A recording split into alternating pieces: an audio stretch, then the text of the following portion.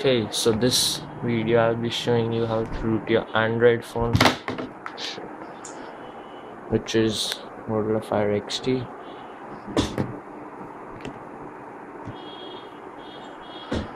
Basically, the first, all the applications that we'll be needing are these. You can find them in the link I'll provide you. Can't focus. Yeah. So the first step is I'll be needing to install. Since I have a Windows 7 64-bit, I'll be needing to install the 64-bit version, which is this one, X64. That refers to the 64-bit version. Just install. Repair. I have installed it, so yeah, I'll just go for repair. Yes. And just be sure that you have your phone's debugging mode on. Settings, applications, development. See the above two options are checked. This is the USB debug one. Yes. Okay. Can't focus. Yes, it's saying USB debugging. Stay awake. Yeah, you should also keep it stay awake check, as if your phone enters sleep mode, could have some risk of breaking your phone. So I'm just going back, and just be sure not to mount your SD card, as it's USB connected. I have my USB card mass storage off, so it's still not on, as we're not going to need that. So yeah, yes, just installing rules. Whatever, I have installed it, so I need the stuff. Just go SUT. Yep, that is mine.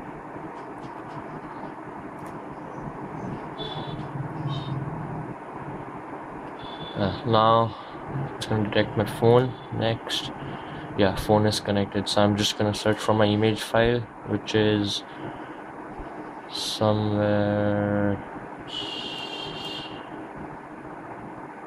Oh man, D2K games root.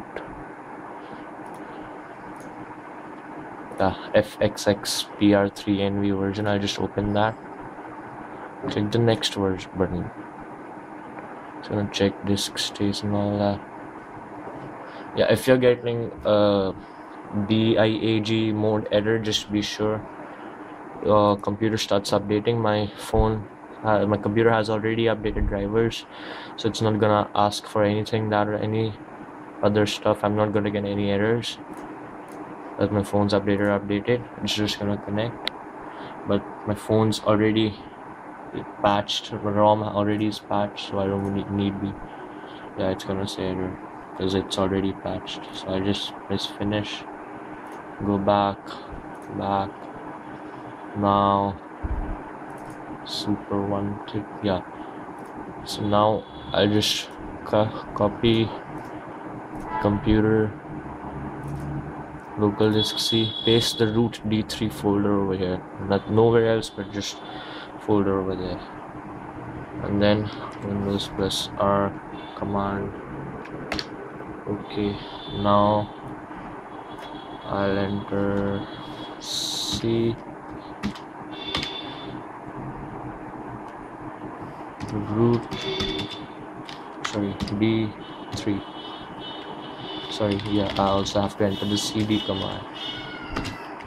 CD, which actually just opens the folder where command prompt will access all your applications.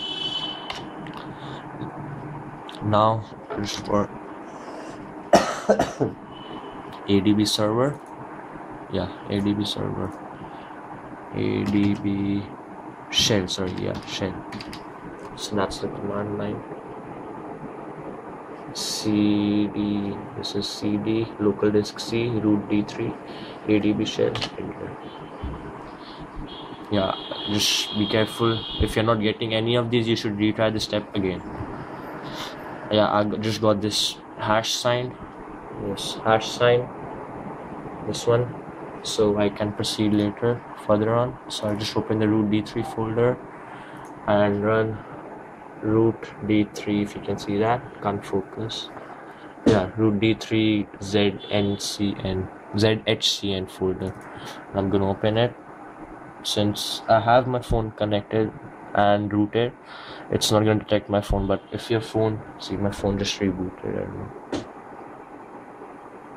Get connected somehow, I don't know. But since my phone's rooted, it's not gonna detect my phone. My phone's just normally gonna restart.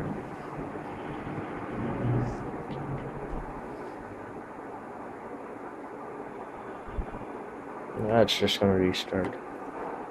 I have some boot animation installed, so it's not gonna show Motorola afterwards. It's gonna show some other file.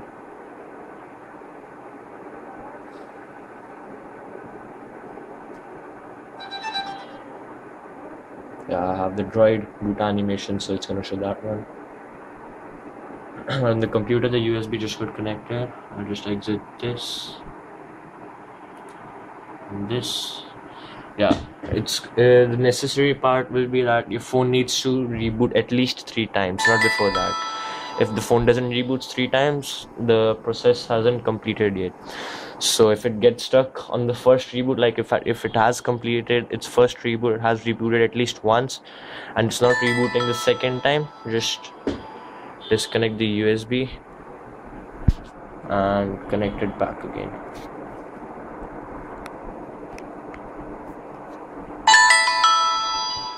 And it should reboot back.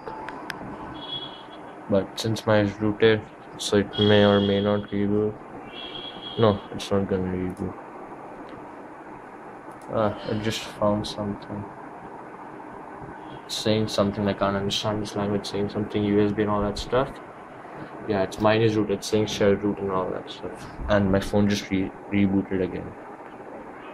Like this, the similar way, if it reboots 3 times, the ROM patching thing is complete. So now you can just close this, go back.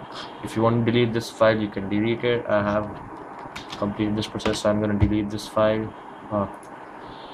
Task manager, processes, adb exe, and process, cancel now. Data, 2K games.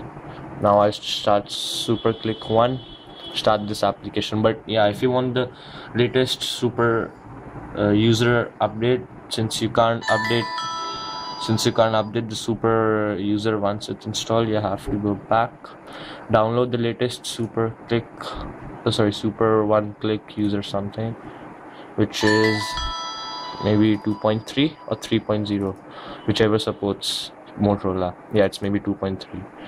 So in the on the XDA website, you found this file. So I'm just gonna use this super one click and press the root button. It's gonna start saying stuff.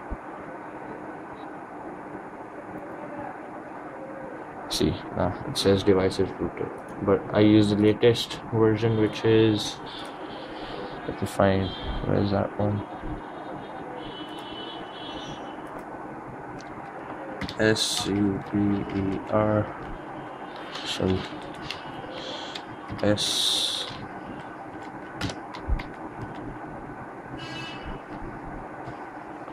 Okay, so I don't have that. I have deleted the one, but just in case you want the latest super update version, wait, so my device is rooted. I can just go back and back. I'll just close all the programs. The device is rooted. I'll just disconnect it just to check if it's rooted or not.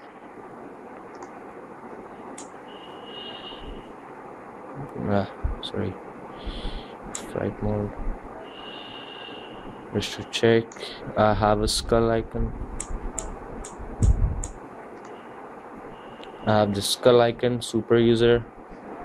I'll just open it since I have rooted my phone, so it's gonna show these applications which I use. Settings. Yeah, the latest one, super user, is 2.3.6. So yeah, the super user super one click you should download should be 2.3.6, or if there's another one latest one out, so you can download that super user. Yeah, so yeah, that's for today.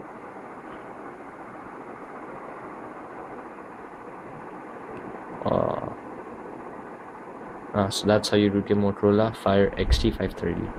Just be sure not to experiment with like ROM manager and all that stuff with experiments with your ROM, as that's definitely gonna break your phone. And just in case, it's restarting, it's slow. And just in case you install the old super user version, you can go to root tools. Where is it? Root tools. Yeah, root tools. Just press that.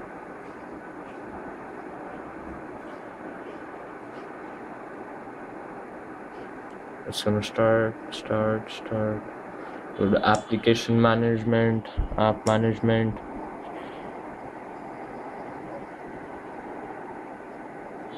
System apps.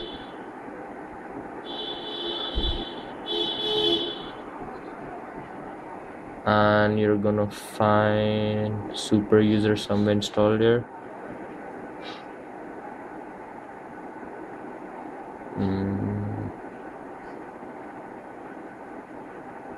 Yeah, so here's super user. I just click that, press the delete button. I don't want to delete because it might not updated. Press yes.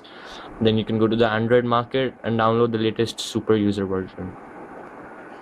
Yeah, so that's it, the complete guide to rooting your Motorola Fire XT.